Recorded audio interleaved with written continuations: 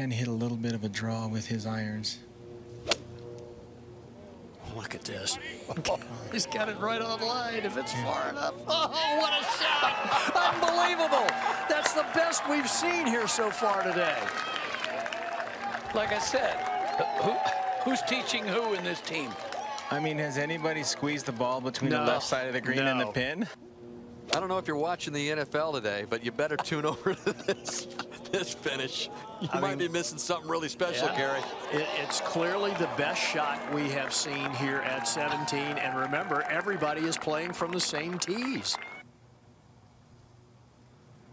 Wow, how about that, young man? Tee shot, putt, make the two yourself, get tied for the lead, 11 birdies in a row. He's got two.